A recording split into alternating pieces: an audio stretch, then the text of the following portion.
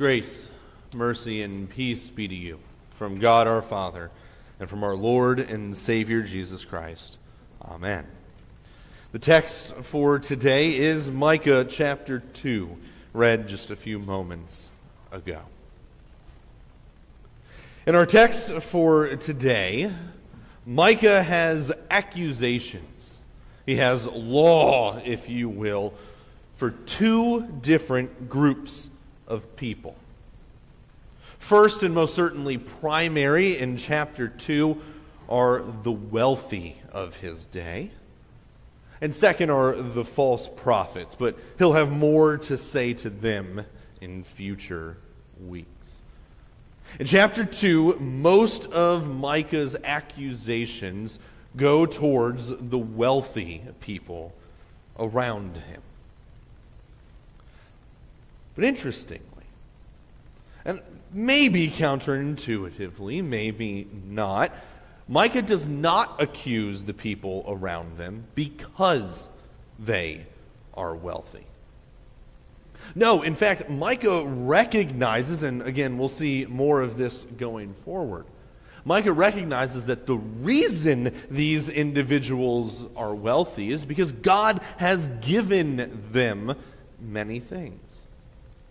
They have been given blessings from God.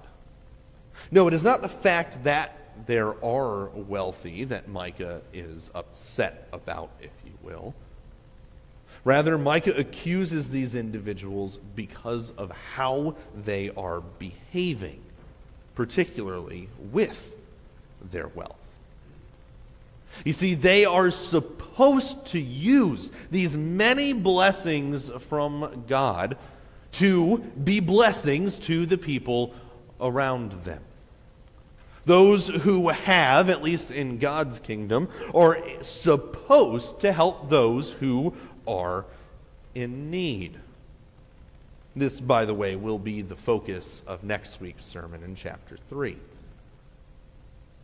In this chapter, however, the sins that Micah accuses really both the wealthy and the false prophets of can be condensed down to one word: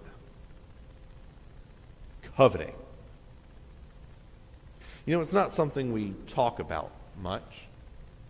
I don't think it's something we think terribly much about either. In fact, I'm not sure if I've ever in my years here preached a single sermon on coveting. And there's a chance that I was assigned Commandments 9 and 10 back when we went through the Catechism about 6 years ago. That's probably about it. We don't talk about coveting much. We don't think about coveting much. Yet it is the central focus of chapter 2 here. You see, the wealthy of Micah's day have much. We know through context of the other books of the Bible that the wealthy are very wealthy. Those who have most of what there is. Yet, they desire more. To the point where their lives are consumed with getting more, with having more. The chapter opens, "Woe to those who devise evil in their beds." The wealthy spend all their time. They lie awake at night, concocting new schemes to get, to have. And as soon as they wake up, they put their plans into action. Their lives are consumed with getting more. And perhaps what's worst of all, they really do not care who they have to hurt to get more. Men, women, children, the poor, even babies are referenced. No one is beyond their covetous desires. I think one of the things about coveting we don't think about very often is how much coveting can impact our lives. You see, the more and more I've thought about this as I prepared for this sermon, the more and more I've come to think that coveting is a much more prominent sin than we tend to think. I think it's also much more significant than we give it credit for. I think coveting is far more pervasive in our lives than we often tend to think. And I think it impacts us more than we believe. Coveting, unlike other sins, or at least in a different way than other sins, isolates us. Pushes everything away from us, leaving us in our own shell. It's easy to see how those who were coveting in Micah's day were isolated from those around them. Rather than seeing their possessions as blessings to help the people near them, they spend their time discontent, always trying and striving to get even just a little more, even if it's only from those who have so little. Coveting isolates us from one another, but it also isolates us from God in a way that other sins don't. You see, when we are discontent with what God has given us, when we always want just a little more, when we think this one last thing is finally what we need to be happy and content in our lives, well, the more and more we forget who it is who provides for us, who provides for all of our needs, big and small.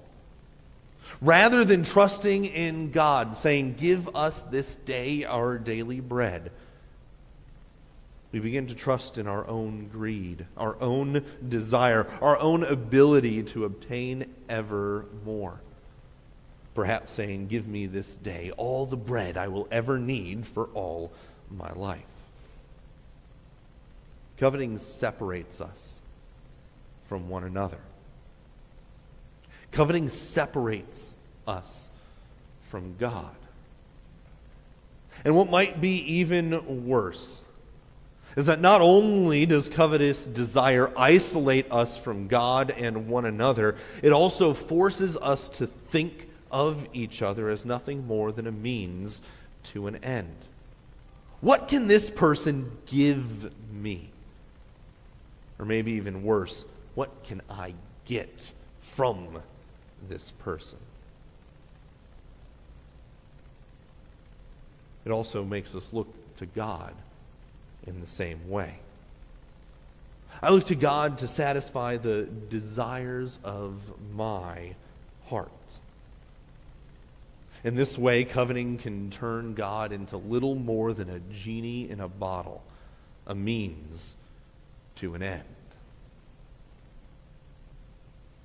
Yet, even in the midst of our condemnation, even in the midst of our covetousness, Micah gives us, in this chapter, our first taste of gospel in the book. He looks forward to the Messiah, describing him in two ways: the Messiah as shepherd, the Messiah as conqueror. We, with the benefit of hindsight, know exactly who it is that Micah speaks of. Micah looks forward and sees none other than Christ, gathering his people together and winning victory for them. The end of this chapter has put an image in my mind. It's a picture that I can't get rid of, nor do I want to. It's a beautiful gospel picture. I hope you'll be able to see it with me. You're in a dark room. Black all around. Maybe there's a small sliver of light. And through it, you can tell that you are not in a room at all, but a tomb. And you are not alone.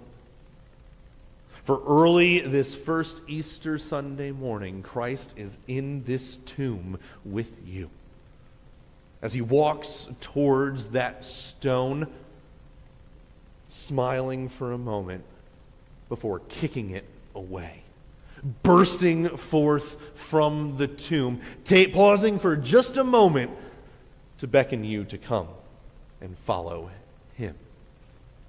As our conqueror and shepherd defeats his enemies, gathering all of us to be with him, pictured as a noisy multitude of sheep, following on this victorious victory parade out of the tomb. It's a beautiful picture. There's a shocking detail to it as well. You see, we might expect that the gospel, the one who will deliver the people in Micah, we might expect him to only deliver the poor, those who have been downtrodden and oppressed by the rich. Yet that's not the picture Micah paints. No, this conqueror and shepherd, Messiah, Jesus Christ himself, is for all of Israel. For all people, rich and poor alike, sinners and saints, though sinners we all are. The gospel of Micah is that Christ is the conquering shepherd for all people. Now, those of you who have been listening carefully might have a question in your mind right about now. If you do, it might be the same question that I asked myself countless times as I was preparing for this sermon. I even asked my shut-ins if they could help me, the ones that I visited this week. What is Easter? What does Christ as our shepherd and champion, wonderful pictures though they are, what does any of this have to do with coveting? How in the world does Jesus rising from the dead solve the problem of my covetous sin? How does it solve the problem of the wealthy, covetous elite in Micah's day? The answer may be surprising, but it lies right in front of us. Even though, at least for me, it was almost impossible to see. The gospel, that Jesus has risen from the dead, defeated all of our enemies. Yes, sin, death, and the power of the devil is the only solution. Is the only solution to our sin of coveting. It's the only solution to any of our sins. What may seem like a mixing of metaphors or perhaps two isolated sermons is exactly the absurdity of the cross, at least human reason, that Paul speaks of. How does God solve the problem of a covetous, wealthy, and abusing a class that abuses the poor? He dies on the cross. He rises from the dead. How does God solve the problem of my isolating coveting? He dies on the cross. And he rises from the dead. Jesus breaks through the breach, not only of the tomb, not only of death and the grave, but also the wall of sin in our lives. The wall of sin that has separated us from God. The sin of coveting, and indeed all sinfulness in our lives. Christ, by dying on the cross and rising from the dead, breaks through it all. He shepherds us out of our sin-sick and dying world into eternal life. It's a strange solution. Doesn't always seem to make sense. And yet, it is God's one and only solution. In Jesus' name, amen.